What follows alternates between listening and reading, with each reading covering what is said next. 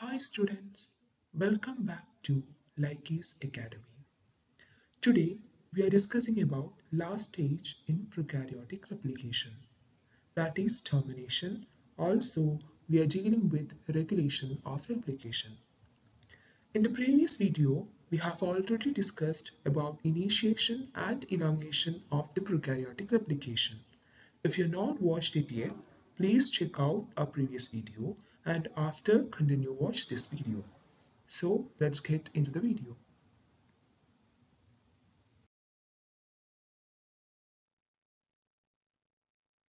Replication termination of prokaryotic and of some eukaryotic chromosomes occurs at specific sequences called replication termini. It occurs when replication forks fuses. It is explained by collision release model, and in the collision between replication fork occurs in a predetermined region called TER sites. TER sites are located halfway from the sites. You can see the image. The TER sites have polarity, that is, they arrest replication fork, and these TER sites are located in two clusters of 5 each, with each cluster having a polarity opposite to that of the other.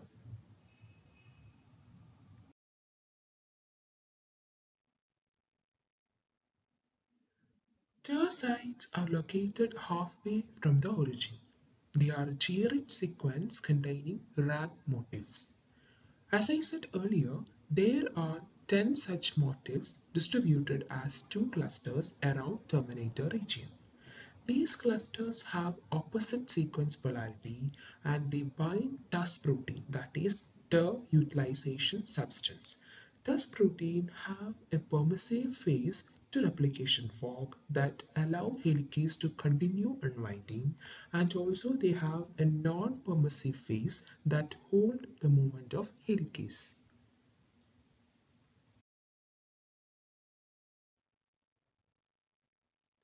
TER sites located left of terminator region bind TUS proteins in a way that they allow counterclockwise replication fork to pass through by blocking the clockwise replication fork.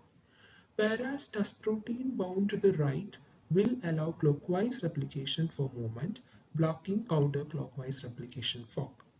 As a result, replication fork generally fuse between TER C and TER A. So TER sites are not absolutely required for termination. Without TER sites, replication is normal and cell survival, but termination region is random. So result of termination is catenines, that is, they are topologically linked daughter duplexes in the image. So they can be resolved by topoisomerases.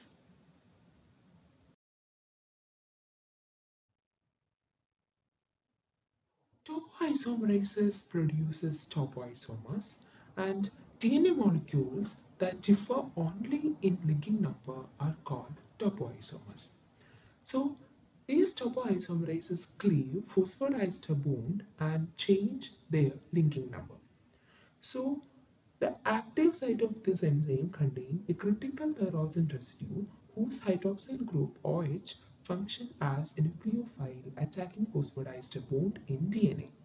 So it forms a covalent intermediate by an ester linkage between tyrosine and phosphate group. Through the gaps in the nicks, the enzyme can decatenate or remove supercoils.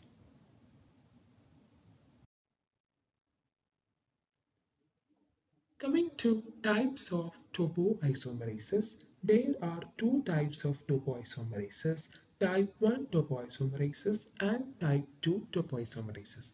Type In type 1 topoisomerases, topoisomerase 1, topoisomerase 3, every odd numbers are coming under this category, and in type 2 topoisomerases, every even numbers, that is topoisomerase 2, 4, are coming under this category. So coming to type 1 topoisomerases, they contain a single tyrosine in the active site and they create single stranded nicks. So they can change the linking number by 1 unit. They have two subunits, mainly subtypes. They are type 1A and type 1B. The type 1A have their covalent intermediate is formed between tyrosine and 5' end of nick DNA, and their function is to relax negatively supercoiled DNA, and they cannot relax positively supercoiled DNA.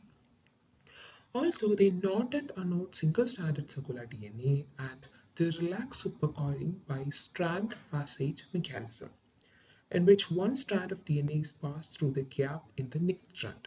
So their examples are topoisomerase 1, topoisomerase 3, etc.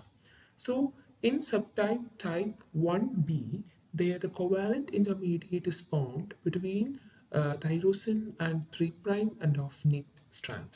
They relax supercoiling by swivel motion around the nick, and they relax both positive and negative supercoiling. Their examples are topoisomerase 1b, topoisomerase 1, etc. Coming to type 2 topoisomerase, they are homodimers. They contain two tyrosine residues that create double-stranded nicks on a duplex called gated segment or G segment, and they form a covalent intermediate between tyrosine and 5' end.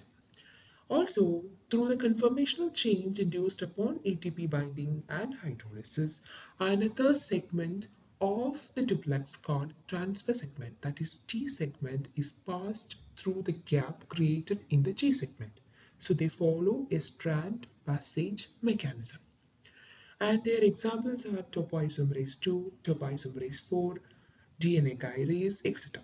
So the topoisomerase 4 involved in decatenation of daughter duplexes after replication, whereas DNA gyrase is a special kind of topoisomerase that can relax negative supercoiling as well as introduce them. So in DNA kinase, their relaxation is ATP independent, whereas their introduction of supercoiling is ATP dependent.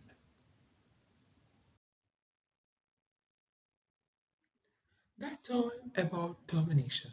Now we are dealing with regulation of DNA replication. The DNA replication regulations can be explained by different methods such as origin sequestration, transcription near ORIC, DNA protein titration, regulatory inactivation of DNA protein, regulation of DNA reactivation sequence.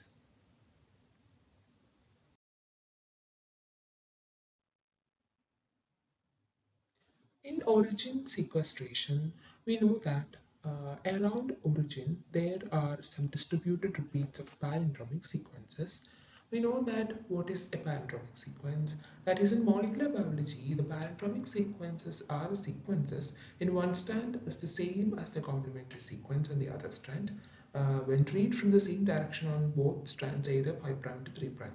So they will be same in both sides. So around the origin there is distributed repeats of palindromic sequences such as GAATTC. The adenine residues immediately after initiation, the adenine residues in the palindromic sequences are methylated by DAM transferase enzyme. DAM transferase, that is DNA adenine methyl transferase enzyme. And the methyl group donor is S-adenosyl methionine in this reaction. So immediately after initiation, these palindromic sequences are hemi-methylated condition, whereas the nasal DNA is unmethylated condition. So this hemi-methylated state is recognized by some kind of protein called as SEC-A, that is sequestration protein. So these proteins will bind these palindromic sequences, and these SEC-A interact and bind peripherally to the phospholipids in the membrane. So it physically sequesters the origin from initiator proteins. So the SEC-A hide the DNA gene and block transcription of DNA gene, thus block the production of DNA protein. Thus the initiation is inhibited. That is explained in origin sequestration. And the dissociation constant of SEC-A protein is high, and whenever they dissociate from these palindromic sequences, the origin become available for reinitiation. Prokaryotic replication can be regulated by transcription near ORIC. Transcription in origins can regulate their accessibility to DNA protein. So after initiation, myosin gene, which is located near to RIC, is activated and they transcribe towards RIC, creating positive supercoiling in the RIC. So accessibility of RIC towards other proteins will be decreased. So new initiations do not occur.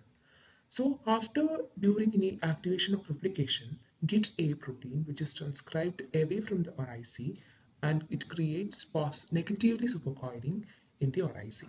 That it increases the accessibility of RIC, that it promotes initiation. So the initiation after initiation, myosin gene activated and it transcribed towards RIC, which creates positive supercoiling and it decreases the accessibility of RIC, that is new initiation will not occur in that time. But when if we want a new activation or replication, then Git a gene transcribed and it create negative supercoiling near RIC and thus initiation it occurs, it promote initiation. The other method of regulation is by DNA protein titration. We know that DNA protein is the initiator protein. So there are high affinity DNA binding sites outside RIC that is called date locus. That is DNA titration, which gets replicated during initiation. So after initiation, these date locus will be replicated, and since the concentration of DNA protein remains the same, the increased date locus will recruit DNA protein in the date locus, and there will be no longer enough DNA protein to bind to the RIC. That in that way, the replication can be regulated. The next method is by regulatory inactivation of DNA complex, that is redact complex. It consists of beta clamp and HTA protein. This HTA protein is homologous to DNA protein, and they stimulate ATPase activity of DNA ATP, converting to them inactive DNA ATP. Thus, in the presence of DNA ATP, there will be no initiation. And these